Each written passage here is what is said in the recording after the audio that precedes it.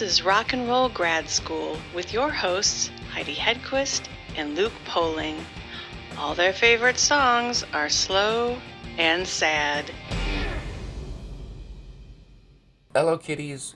We're going to have a good time together because we are going to Los Angeles. Or do we have to say it like Los Angeles? Like that? Would that help? New World. Exactly. We are talking with John Doe, he of X, but also solo musician and author and actor, and all around like poet, super cool human being. Right. And like we said after the interview, it was a little intimidating at first. It was, but he made us feel comfortable. I'm trying to remember now if I am putting this on him or not. Was he eating an apple by cutting off slices with a knife? No, but he was eating an apple, and he did make it look cool. Yeah, however he did it was very, very cool looking. Yeah, he's way cooler than us. We don't know why he talked to us, because he's way cooler than us. By far, by a lot. Yeah, I'm going to have to see if I can go see them. Unfortunately, they're here next week, and I've got to shoot. So perhaps the Psychedelic Furs X tour this summer. I know. I kind of want to go to both, like his solo one and the next one. It's a fun record. It is. If the 1890s and people starving to death is fun. Well, it's thought-provoking. It is, yes. But it's got some good upbeat. It's definitely got some good hooks going. Jams. Yeah, summer Jam of the Summer, I think, is definitely on that album. Yes, somewhere. Agreed. That's important. They said the Almighty will strike me down if I didn't toe the line. They say the Almighty will keep me safe if I keep his word with mine. But I'll be damned to hell if I take too much, because the Almighty is always just, alone and forsaken. I feel like one of those questions that always comes up is, well, tell me about the people who played on the record and stuff like that. But you listen to this album, and I feel like the room and the atmosphere is such a part of these songs and the mood in it. Where did you record this? We recorded it at Jim Eno, the drummer of Spoon, his studio called Public Hi-Fi here in Austin. And we recorded it the same way that it was created. With Kevin Smith, Conrad Chacroon, and I sitting in a circle, maybe 10 feet away from each other. No headphones and just a bunch of mics scattered all over the place. Skillfully placed. Yes. Willy-nilly. Scattered. Yes. And we, my compadre Dave Way, who I've worked with on probably 10 records, he helped produce it along with Steve Berlin from Los Lobos. And Dave has worked a lot in Sony Atmos, which is a new kind of surround sound platform, where you can, if you have a fancy studio, you can put 9 to 12 speakers around you, and within the tracks you can designate a percentage of each track to those speakers. So you actually feel like you're sitting in the middle of something, and I guess they have something that does that in headphones as well. The kind of binaural sense thing, yeah. But it's for real. It's not just your kind of jive quadro sound or whatever that was 25, 30 years ago. So yeah, we just we allowed ourselves to cut between takes because Conrad has great time. But you couldn't overdub a bad vocal note or a bad bass note because it was all the instruments were acoustic and they were all bleeding into the other microphones. Sure. Wow. I hope we're not getting too technical, like No. straight off the bat here. Nope, No, not this at is all. perfect. We're fans of the deep end. Yes, we do like it. And our fans are fans of the deep end. So dive, You know what? dive away. That would be a great byline for we're fans we're fans of the deep end. That's brilliant. Right, we got to write that one down. Yes. Yeah, no, that's perfect. That's amazing. Do you enjoy that kind of challenge of recording where it's we all got to get this right? Are you trying to get that perfect take, or are you trying to get the mood of the room and what you evoke in that moment, in that interplay between the three of you? A bit of both, but there's nothing perfect about this record. And a long time ago, I started thinking of records as a record of what happened. Mm-hmm. So if you, much more of a big picture person, like in everything, but certainly in music, started relying on intuition and just getting the message across, telling a good story and trying to get it as right as possible. But there's bad notes in this record. Bad notes. I think bad notes add to it a little bit too, right? Well, yeah. It adds to the. Didn't Thelonious Monk say there's no wrong notes? It just depends on what you play after it. Exactly. Exactly. Precisely. Well, and that intuition, as an incredible musician, I think so many people, no matter how successful or how talented they are, it takes them a long time to trust it. Yes. When did you know that your gut was right? Oh, it's an ongoing process, but I think maybe, I don't know, 4 or 5 records ago, the first record I did with Yup Rock, which was Fables, Forever Hasn't Happened Yet. Mm-hmm. That was when I felt like Dave, Way, and I found, the kind of sound that was true to me. And I was seduced, like a lot of people, with, indie rock and making weird chord formations so that it gave you it made your head tilt a little bit. And I still do that, but I'm just not quite as seduced by that indie rock sound. And I've embraced the Americana, the kind of honesty. And I do embrace that, like you said, the challenge of making it good, like standing on the floor and doing live vocals and things. Doesn't mean that it's not terrifying. Doesn't mean that, but I kind of I do like that challenge of like, okay, we've got a bunch of songs, we're going to go in the studio and we're going to do this. I've done it a little bit where you do things a piece at a time, and it's just not as rewarding. Yeah. But I allow for everyone to do whatever, not that anybody needs permission, but I think that you can make good records, records that move you, that are important, a million different ways, sending them through the mail, or, people recording individually and things like that. You can still make a good record. For sure. But I don't know. There's something about that all being together. Yeah. I love it.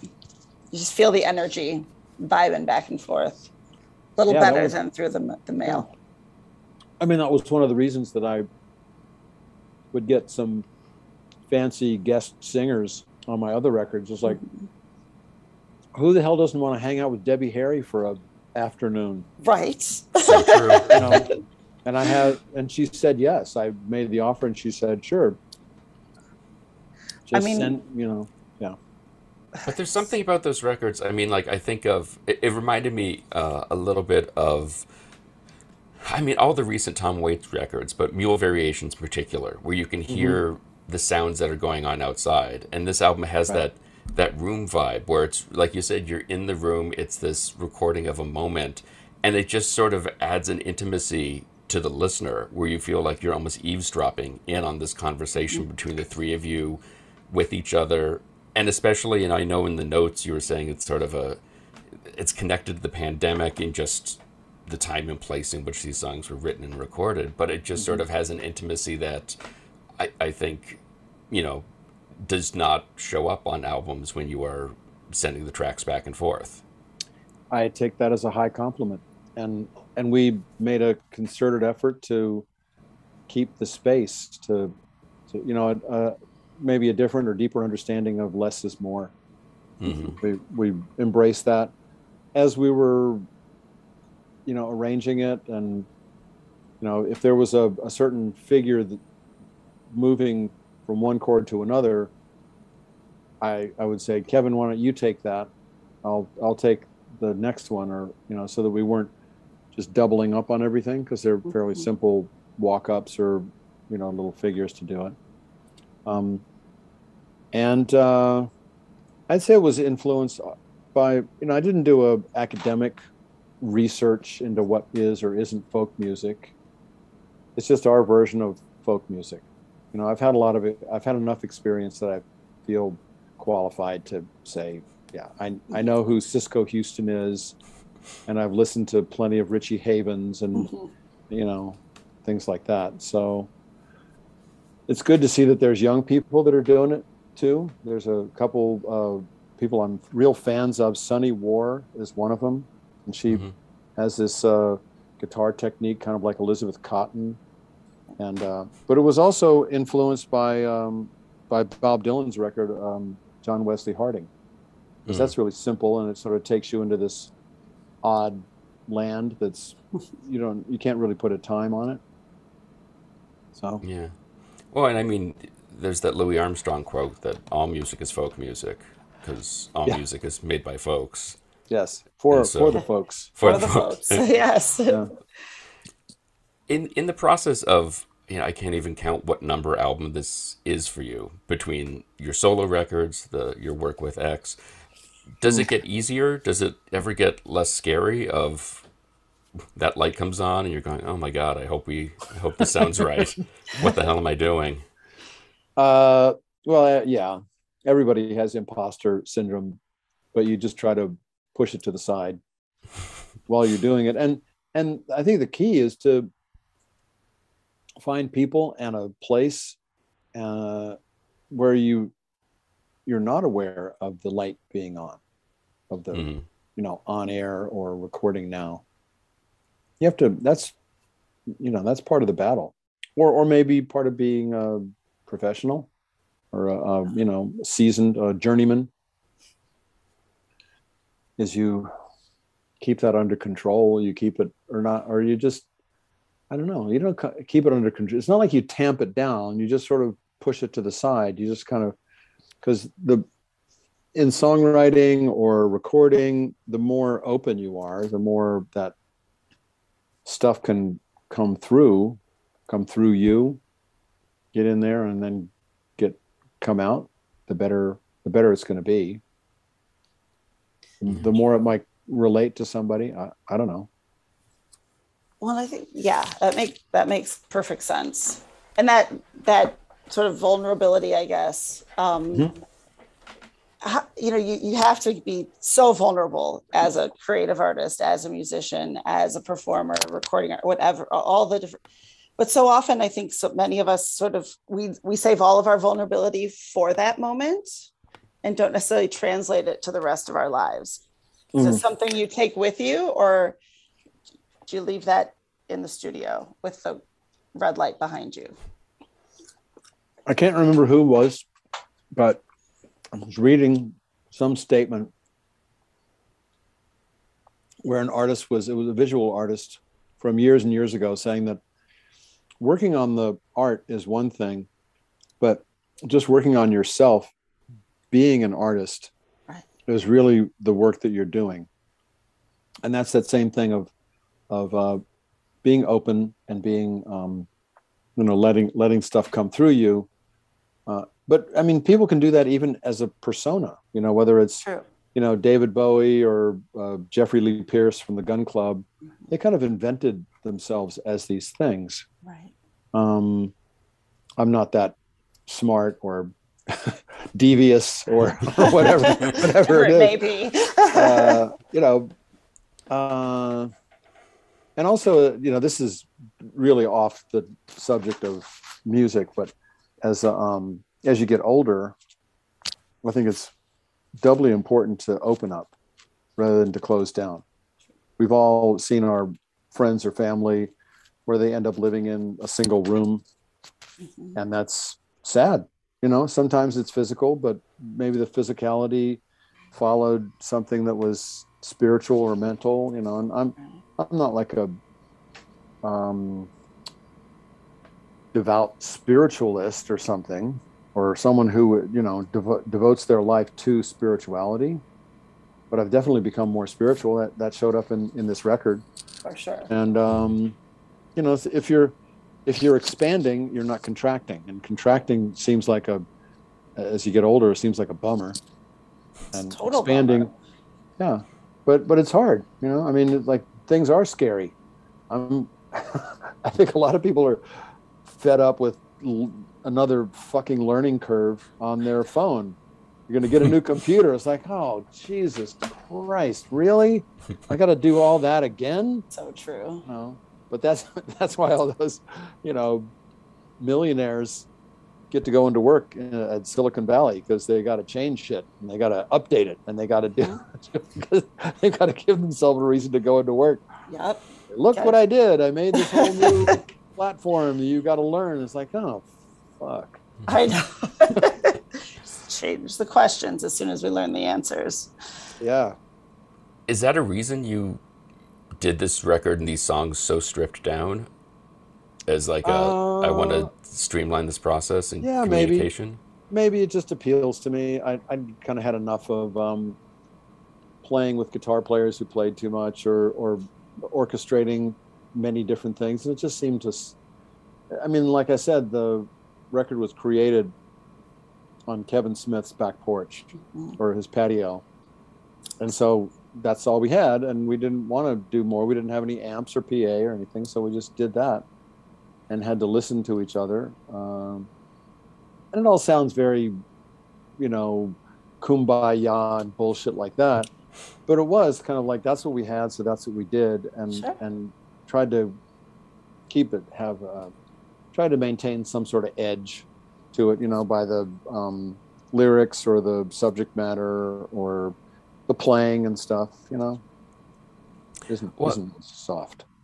Yeah, and I was, as you were saying that, I was thinking about the fact that the structure and the body of the songs and the lyrics, that it isn't necessarily a layback, you know, put our feet up and isn't life wonderful? You know, it goes places and it says stuff. I mean, that's always sort of been a hallmark of your work and what you're trying to do. Have you seen that kind of conversation change throughout the years? Or maybe how has it changed? Yeah. Well, it has, in that, I mean, X's records are pretty simple as well. If you think about other more conceptualized records, this is something of a concept record, but it's not. I tried to keep it from being pretentious. But what's the same is mostly the same is that most of the characters that are in X's songs are in a moment of crisis or in a moment of change. You know, whether they had to leave Los Angeles or, you know, or Johnny Hit and Run Pauline or Devil Doll or Motel Room in My Bed, or, you know, even the more kind of obtuse ones like Under the Big Black Sun, you still get this idea of a character who's very sad, who's having a hard time. And I just sort of arbitrarily picked 1890 because I did stay away from any modern references, but it's because that era is so elemental. It's not simpler. It's just like the bear can get you. Right. A real bear. And will, right. Yeah. And you can starve if you don't, you know, if your crops fail or you know, things like that. So. Well, and to that point, so much of, you know, your music through X, on your own, through all of it, all these things we're talking about and these moments of crisis and these characters, the more things change, the more things do stay the same. And maybe it's a bear, an actual bear in 1890, right. And maybe it's another bear now, or maybe it's the same bear, because real bear, who knows? But less fur. But they're timeless and all of that. And I think that's interesting too, as I experience is, my nieces and nephews growing up and becoming music fans and experiencing your music from then and now, and sort of it all feels so relevant still and so impactful to them no matter what. And are you seeing that with fans as new generations are coming forward? And yeah, I mean, there's I think there's a lot of punk rock influence nowadays in new music. Yeah. I'd give that organization Girls Rock Camp a lot of credit for that. How long ago did that start? 20 years ago or maybe more. Yeah. And all those young girls that were 8 and 10, they were just doing it for for a few, it really stuck. And now they're 30 or in their mid 20s and they're fucking rocking out. Yeah. Tearing it up. Yeah. Can't think what I was. Oh, well, once the record was done, I sent it to my family, or, mostly done. And one of my daughters said, God, there's so much loneliness and isolation in this. It's just like what we've been going through. And I'm such an idiot. I'm so inside of the thing. I had to have her say that to realize, oh, huh. What do you know? What do you know? I'm relevant without even thinking about it.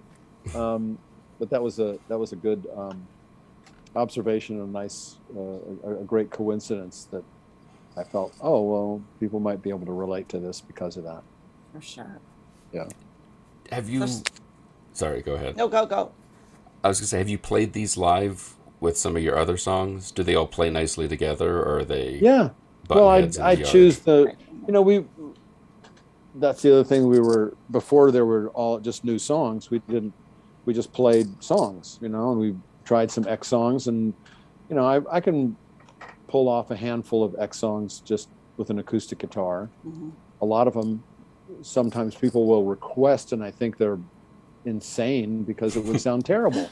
And I've even tried it, but things like The Hungry Wolf or Los Angeles or, it's like, no, it's just going to ruin the song. But yeah, we'd do some cover songs and other solo stuff, and they do, it does, yeah, it all holds together. That's excellent. And where are you guys? Remind me. I'm in Detroit. Detroit. And I'm outside of Philadelphia. Well, I am playing in Philadelphia. So I've heard. And I think I'm playing in Ann Arbor. Okay, Ann Arbor works. Yeah, at the Arc. Right? Yeah, I love the Arc. Yes, I will be there for sure. The Arc's a coming up in June. Oh, and I think, we'll be there. I think you're at the City Winery, I believe. In Philly, yeah. In Philly, yeah. Mm-hmm. That's fantastic. Indeed. Oh, we'll be there. And we won't ask you to play things that don't translate. Well, we might ask you to. We still might, yeah. We still might. Well, when you have a bunch of songs, you can kind of filter through, pick through them and yes, find ones that work. We always want in Detroit. We always want songs about Detroit, so we'll be. Oh well, I'd play the New World. Perfect. I figured that one would translate. Yeah, and X is going to be in Detroit with the Psychedelic Furs. Nice. Oh, very nice. That's we played some shows with them a few years ago, and it really worked. And so now we're doing a big, 6-week tour with them. Perfect. Oh, I get to double win. I love it. Yeah, they made a great record, the Psych Furs, in 2020. Yeah. I don't think I've heard it. I'm embarrassed to say I haven't heard it. Well, it was during pandemic, so there wasn't as much, coverage. I gotta go dig that out. It's called Made of Rain. It's so good. Oh, so good. Check that out. Do you like the kind of back and forth of doing the trio stuff and then doing the X stuff, or do you prefer to keep the church and state separate? I don't have a choice. Yeah, well, true. I'll have a few days off, and I just kind of, redirect your attention, and but X is exciting. Run around, jump around on stage a little bit, and but we give it our all, so it never gets phoned in. It may be it's a little schizophrenic at times. I was writing some of these songs the same time that we were writing the X record in 2019, so that was a little like, but, yeah. Did you ever? I mean, obviously, so different. But did you ever feel like, oh, wait, I would have liked to have done this a little bit more for this one? Did you ever have to pick between your children? No, they were very, very different. Very different. I'm sure. And for the X record, I relied on a lot of Exine's lyrics to write those songs. Maybe the next X record, I'll use more of my own. But we ended up writing a lot of those together, the X band, where I would have some chords for a certain part of a song, and if it didn't work, then Billy might say, well, do we need all of those chords? Maybe we can just use 2 of them instead of 4 or 5. Right. And that was different for us. Another kind of opening up. Yeah, goes right deal. Back to that. But I feel like there is a certain amount. You have a certain amount of creativity, and you can just focus it towards one thing or another. And I've just recently said no to things because I couldn't refocus on stuff. Are you still doing any acting, or are you done with that? A little bit. Yeah, I actually did a movie back in 2019. It's a remake of the 1949 movie DOA. That Edmund O'Brien was the lead in. And we did it in a period down in St. Augustine, Florida. There's lots of Spanish moss and Gothic scariness, and I got to be the guy. I got to be the dude, and we're sending it to film festivals and trying to find a distributor and all that crap. They're doing a sound mix of it pretty soon. And, looks good. Awesome. Looks good. I didn't suck. I'm a bad judge of my acting stuff, but it was really exciting to do it. That's awesome. And it's such a different way to express yourself in some form. I mean, in other ways, way more internal. Yeah, and you the reward, you don't have to have the audience clap for you. You just kind of know it. Whether you were in the scene and it all was happening and it felt real or not. If the director says good job, that's a bonus, but you kind of know.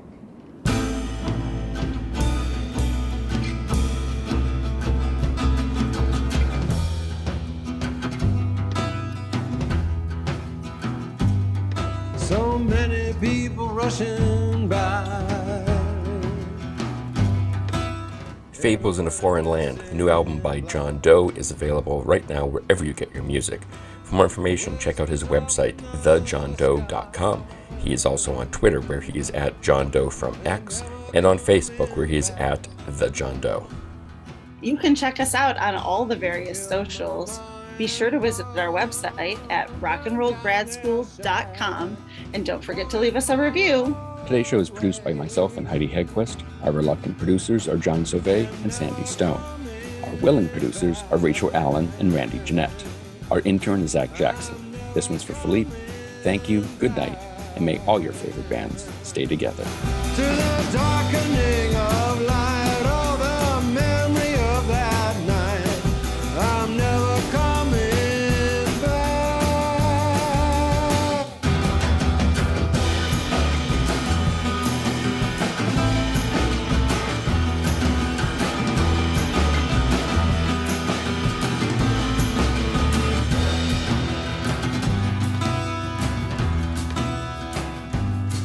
With a mask upon your face,